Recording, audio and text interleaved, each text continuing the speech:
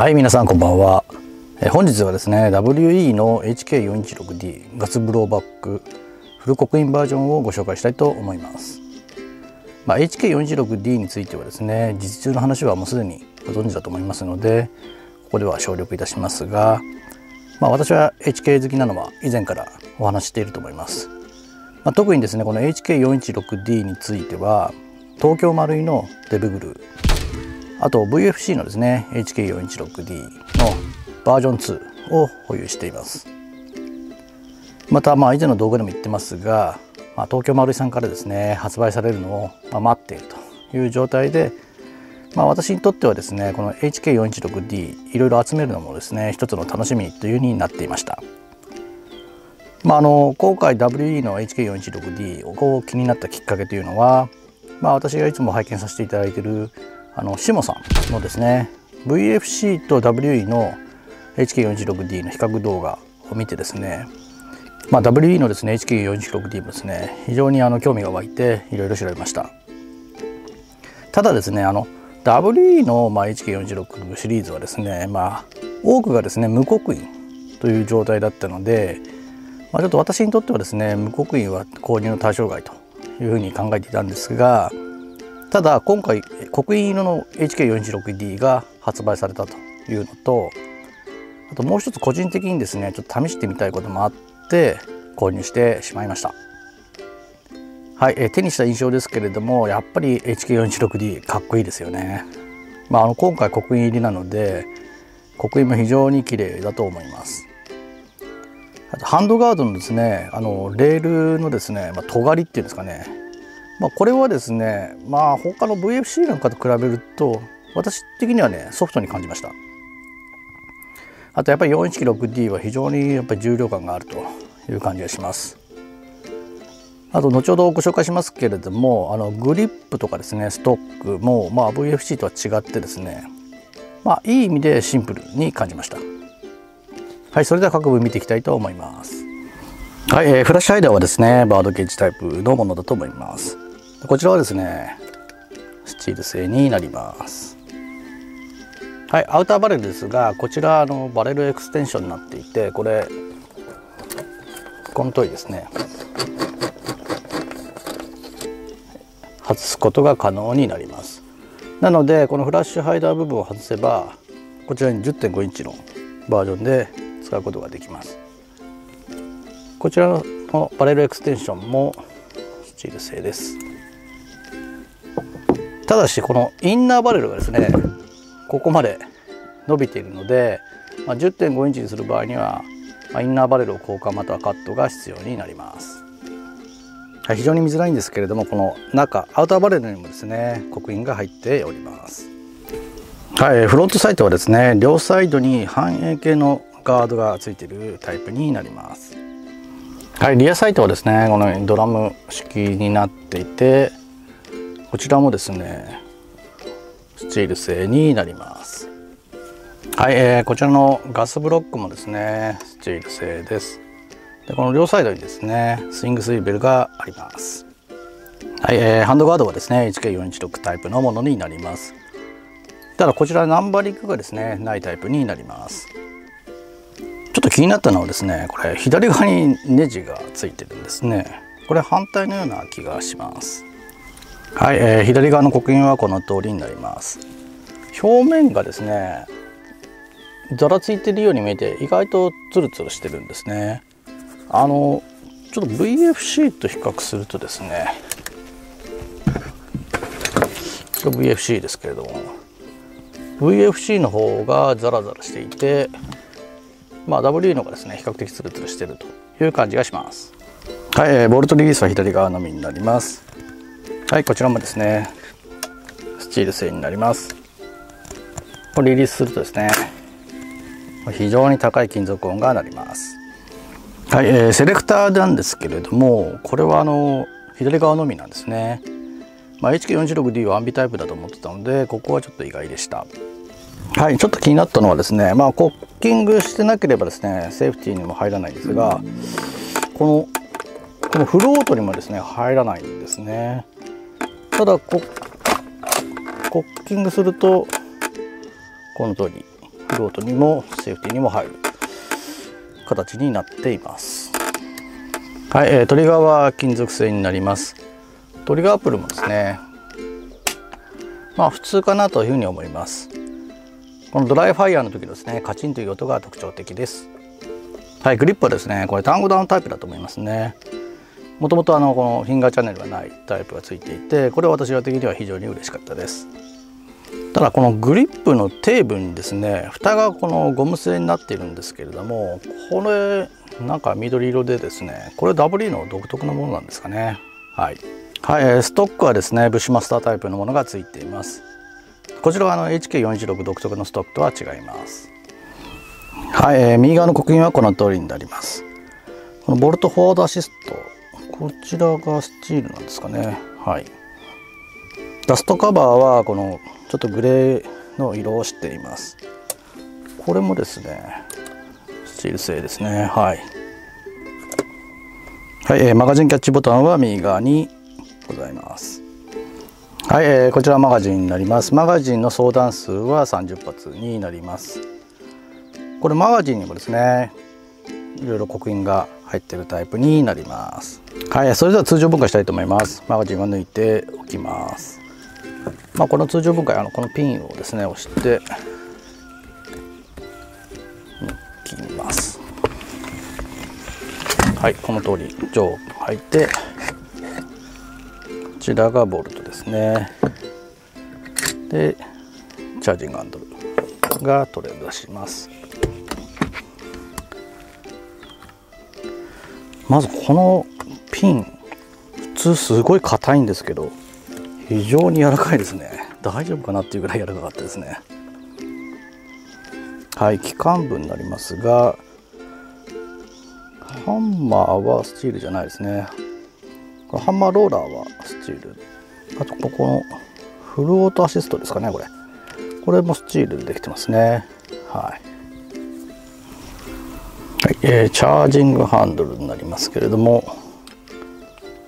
このレバーのところですね、こちらがスチール製になってますね。はい、こちらはボルトになります。ボルトには HK の刻印が入ってますね。はい、とここにローラーがついているタイプですね。このボルトのこの先端部分だけですね、ちょっと部品が違ってるんですね。これがスチールなんですね。なんでここボルトストップのところに関しては補強がされているというふうになっています。はい、全体の感想になりますけれども、やはり HK416D はかっこいいですね。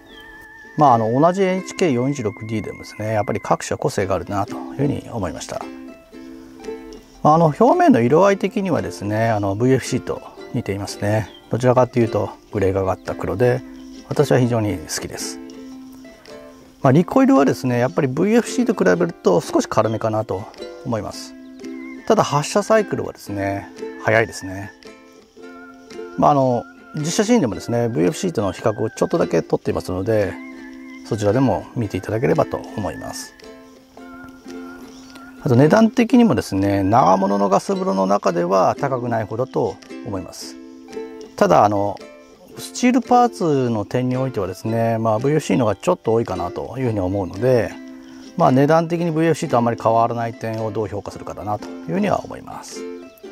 あと冒頭でお話ししたですね、試してみたいということなんですけれども、VFC 用にですね購入したハンドガードがあるんですね。で、私の間違いでガスブロックがあると思うんですが、それがVFC の場合バージョン2でですね変わったんですね。で、そのバージョン2型じゃないものを購入してしまったので、取り付けが不可になってしまいました。ただ購入したハンドガードのガスブロックの形状がですね、WE のものと非常に似てるんですね。なのでちょっと今後ですね、そのハンドガードがWE の HK416D に付けられるか試してみようと思っています。ただですね、もうしばらくはですね、このシンプルな状態で楽しみたいなとも思っています。今後耐久性も気になりますが、内部の故障が発生したらですね、随時ですねスチールパーツの方に変えていきたいなとも思っています。はい、WE のですね HK416D はですね実写性能は非常にいいと思います。また今回のようにですねフル刻印バージョンは、リアル志向の方にもですね満足いただけるものではないかなというふうに感じました。またこの HK416D についてはですね今後カスタムをして動画に上げていきたいなと思っていますのでよろしくお願いいたします。はい、それではこの後実写シーンもございますのでよろしければそちらもご覧ください。